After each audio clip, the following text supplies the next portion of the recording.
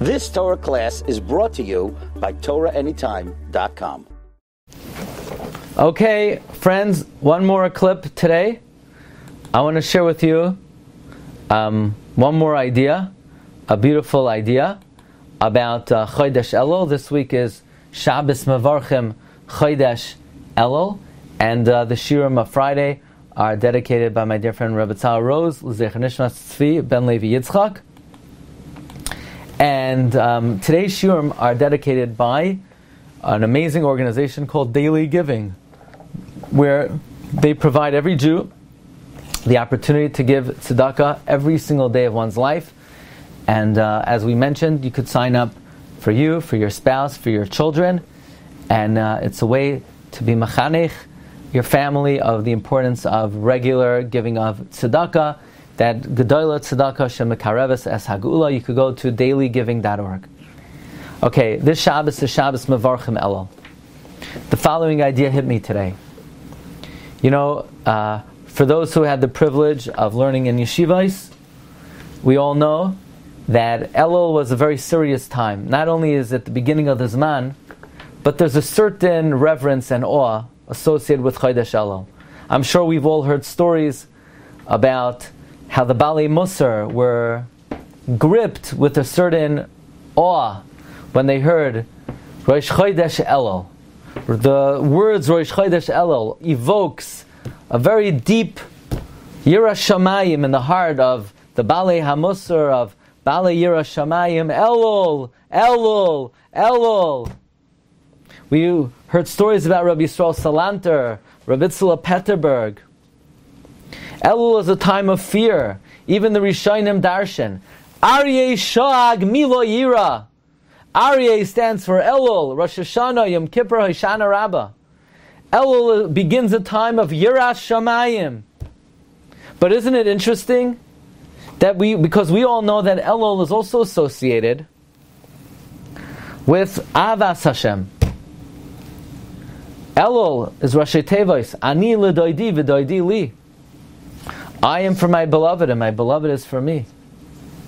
The month of Elul is a time of Ahavas Hashem, of Eis Doidim, and about doing tshuva me'ahava, about the tremendous love that HaKadosh Baruch Hu has for us. So, are these like two different schools of thought? You know, is there like the Balei Musar? They're focused on the fear and the awe and the frightening ramifications of Elul, the Aryeh Shag. And maybe others, they say, no, it's a time of Eis Doidim, a time of Ahava, a time of experiencing the great closeness of Hashem, the great love of Hashem. And I believe that it's specifically during Chodesh Elul, which inherently reflects the great love we have to Hashem, that Hashem has for us.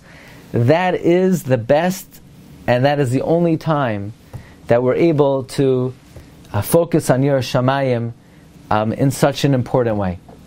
And let's explain. You know, and this is something we spoke about last week as well, that for a person to be able to have Yiras Shamayim, it's not enough to have emunah. And it's not enough to believe that there is accountability, and that HaKadosh Baruch Hu is watching us, and that there's char v'onesh. That's not enough for a person. Because even if a person believes be'emunah shlema, that Hashem is watching us, and there's accountability for our masim, so long as a person feels that he won't be successful in his avodas Hashem, so long as a person feels that he's so hopeless and so far gone, and it's going to be so challenging for him to do what Hashem wants, it will be impossible for such a person to have Yiras Shamayim, because the prospects and the idea of reward and punishment and hashgacha is so overwhelming that a person is not able to deal with it. A person cannot conduct himself with a real, genuine feeling of Yiras Shamayim, if in a person's mind the person thinks, you know what, there's so many, the likelihood of me sinning is so great, it's not possible for me to really do what HaKadosh Baruch Hu wants in this world, which would then mean that I'm going to be liable to a terrible punishment. So forget the whole thing. I mean, I believe, but on a real practical level, I can't live like that. And therefore, a person, to a certain extent, blocks the Yiras Shamayim out of his mind and out of his heart. This is what the Sefer HaIkrim teaches. Ki imcha haslicha leman tivarei. That because Hashem forgives us, therefore we could fear Him. Which is counterintuitive. Because Hashem fears us, because Hashem forgives us, therefore we could fear Him. Just the opposite. If Hashem wouldn't forgive us, then we would have more fear for Him. No, it's not true. If Hashem would not forgive us, our futures would be so bleak, our hope for blessing would be so nil, that a person would not be able to fear Hashem. It would not be possible for the human mind to accept upon itself the ramification of accountability, and therefore a person would not have Yiras Shamayim. You know what allows for Yiras Shamayim? What allows for Yiras Shamayim is the fact that we know that Hashem loves us and is forgiving of us. So now we're involved in an activity that the cards are not stacked against us. We're involved in an activity that we know we could be successful at. You see, if a human being doesn't think it could be successful, then it's not willing to be part of the contest. Nobody wants to be part of a contest that they know they're going to be a failure at. The only way a human being is willing to enter the fold of Yiras Shamayim is Kiyimecha Haslicha, knowing Hashem forgives us, knowing that Hashem loves us, knowing that Hashem is rooting us on, knowing that the Rebbeinu Shalom is understanding of us. Kiyimecha Haslicha Leman Tivarei. Therefore, the month of Yiras Shamayim can only be in a month where we feel the Ahava of Hashem.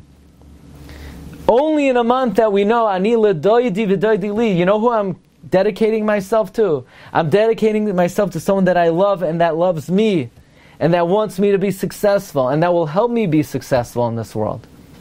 And will help me be successful in Avodas Hashem. And that will be forgiving of me. To such a Ribbono Shel Olam, if somebody recognizes Ani ledoidi v'doidi li, when someone understands that they're interacting with someone who loves them, they're able to have Yiras Shamayim. The reason why Elul is a month of Yira is only because it's a month of Ahava. Without the Ahava of Elul, the Yira would not really be possible. Yeah, people would pay it lip service. People would say, yeah, that's what I'm supposed to do. But to genuinely, for the human being, to genuinely give himself over to Yiras Shamayim, it's only in a month of Ahava. And that is why,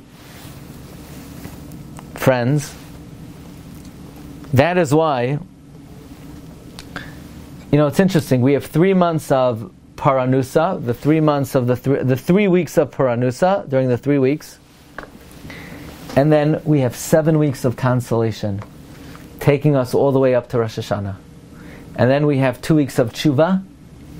And isn't it interesting, Rabbi Sai, that it could be the week before Rosh Hashanah, and the Haftarahs that we're reading, we're still not reading Haftarahs of Tshuva. We don't read Haftarahs of Tshuva until Tzom Gedalia.